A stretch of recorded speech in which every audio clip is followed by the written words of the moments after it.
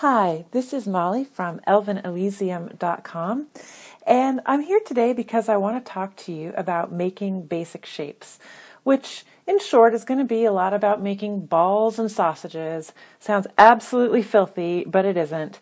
It's a little bit like those books that you read when you were in grade school that taught you how to draw by breaking down the pictures of like an animal into oblong ovals and circles and squares, and they showed you how to do that for large and small details, and then eventually it was like poof, magic, wonderful piece of art, and no one ever showed you what the intermediate steps were.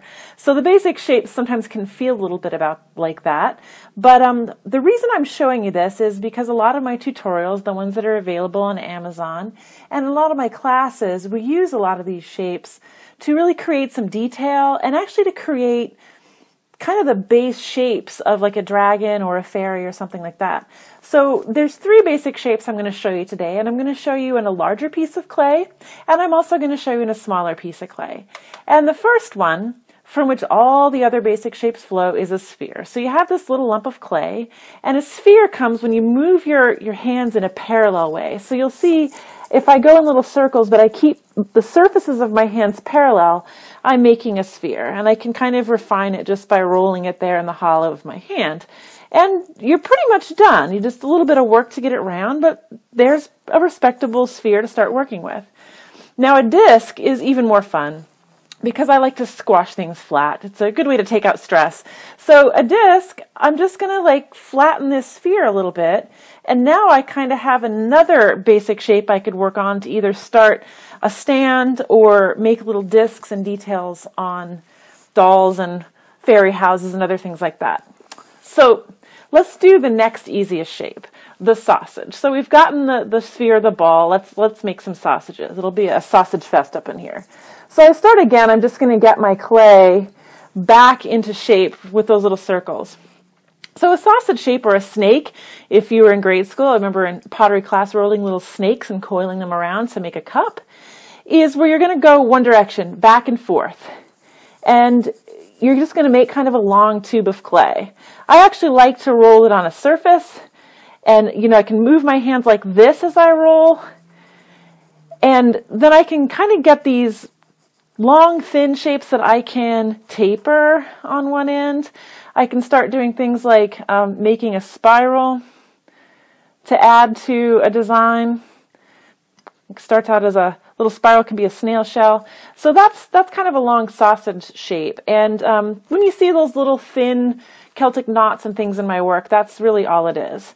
And let me get it back into a sphere. So the other basic shape you're going to want to learn how to make is a cone or a teardrop shape. Not the cone of shame, just a cone. And you'll see as I roll this cone that I'm going to have my hands in a V. And I'm going to kind of try to keep the ball of clay about to the halfway point in the V, so that I'm not rolling equally on both sides. I'm only rolling half of it to make this little cone shape. Let me show it to you again flat on the tile.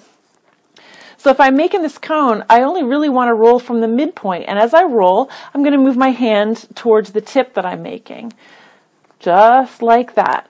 This is how pretty much all of my dragon heads start, is as a cone like this, and then I can start to refine that shape into a skull, something like that. So let's explore making these very small. So you've seen some of my work, and there's all these little tiny details that everyone kind of oohs and ahs about. I'm going to make this a little bigger than I normally would. But if I want to make a leaf, this little leaf starts out as a ball shape, and it's a pink leaf because it's in unicorn land. I roll out my little cone, and it's easier to do it on a tile when you have a really small bit of clay.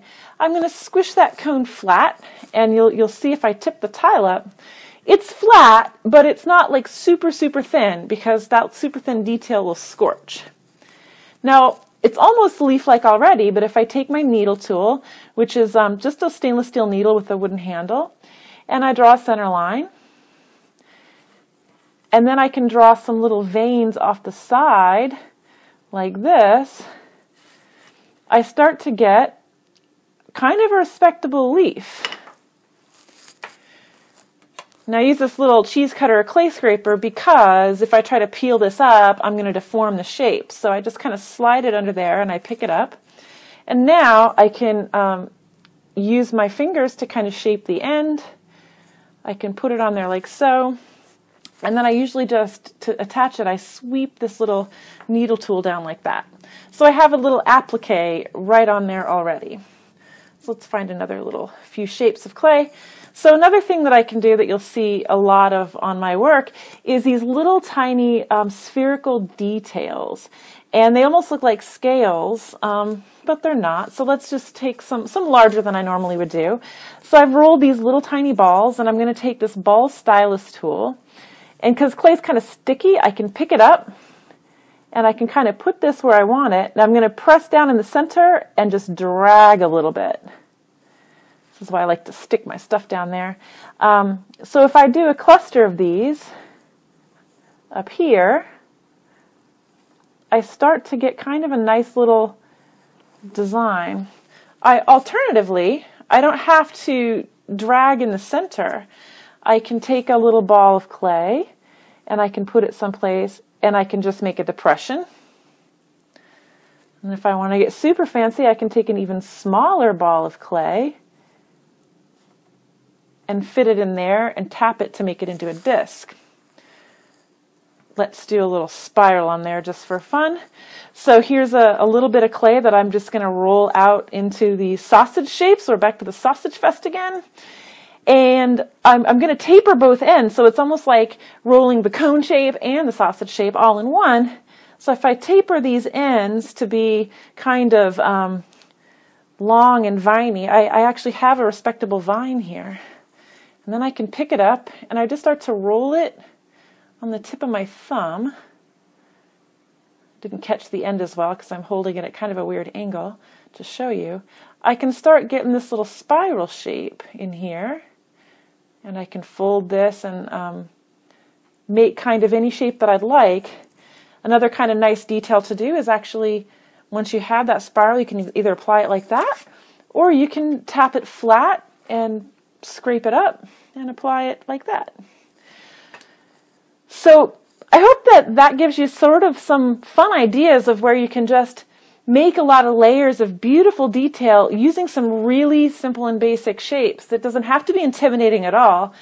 In the next video, I'm going to show you kind of like a way to meditate almost, making a design on a piece of clay that's a little bit larger with these basic shapes and some other pigment powders. So in the meantime, if you'd like to jump in and get more advanced, check the links at the bottom of the YouTube video, and you can find some of my newer tutorials online, and now you have a better idea of some of the steps and the mechanics involved in making those. Thank you, and happy crafting.